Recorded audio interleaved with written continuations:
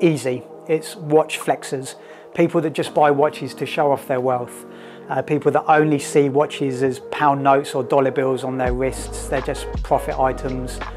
They don't have a real appreciation for the watch itself, and it's just a public display of wealth. The watch wars are in effect. That is people who believe that watches are interesting and they love the cool story behind them, and they think that's far superior to the expense of a watch or just how hard it is to get. Status wearers versus appreciators. My quest in life is the pursuit of what I call the 7 pillars in life.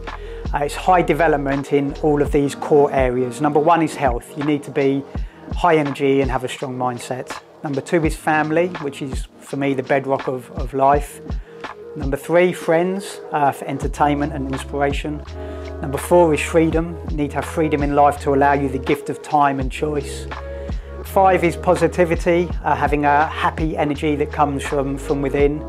Number 6 is love, both inward and outward flow with good vibes and compassion. Number 7 is financial peace, which is personal wealth that keeps the stress and worry wolf away from the door and help provide opportunities for others. The more of these I can have to a high level in life, the happier I will be. But the problem is, as you dial one up, often another one will automatically dial down, and achieving them all requires a high degree of balance and education. I feel like I'm doing well on my quest, but there's a few shortfalls, and I'm learning fast that often you need to sacrifice one for others. Okay, a great watch is a watch that makes you happy, quite simply. It creates emotions and feelings. And the history of a watch, perhaps the personal history linked to you or the watch, or the story of the watch itself and the watchmaker and the brand, that makes a great watch. When a new watch comes into our lives, new stories are born and they attach themselves to the watch.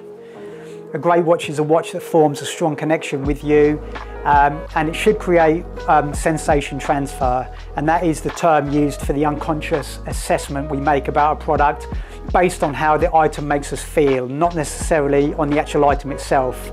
And we do this all the time.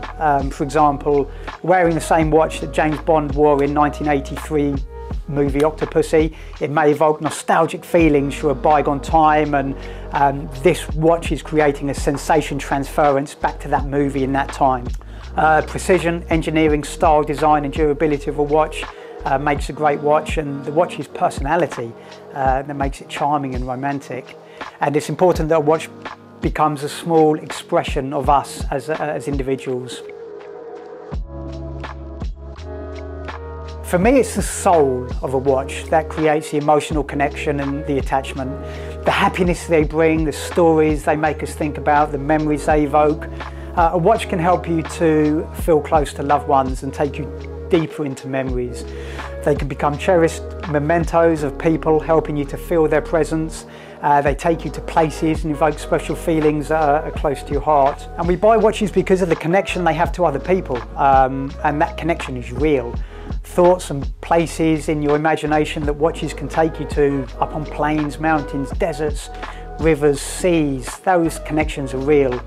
And when you buy and wear a watch, a tangible bond is formed. It's like a companionship, the kind you might have with a pet. And I honestly do believe that watches can create a form of energy that conjures up drive and ambition and motivation, and they can inspire us to focus the mind and create wonderful thoughts and achieve great things. The acquisition of the watch itself can become a memorable attachment link. Was it a reward, a success point? Was it a life milestone or a cherished inheritance? The expression of oneself, the emotions that are created and the strange energy that these watches conjure up. I sometimes see my own personal watch as like a little mechanical pet. I mean, I have the same sort of love for my watch that I might have for a small furry animal. It needs care and interaction, and it relies on me to keep it alive and clean and running. And that's a connection. How many possessions do we own that are physically close to us throughout the day as a watch is? Apart from the clothes on our back, our watch is a meaningful and useful accessory that's on morning, noon and night. And that's a real way to form a bond. Timepieces are evocative of their era and capture the imagination, and that's exactly why we love watches.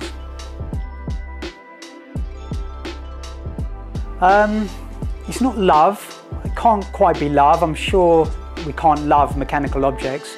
Surely not. I mean, I've experienced love quite a few times and I know that feeling quite well. And it's not lust, I know that feeling too.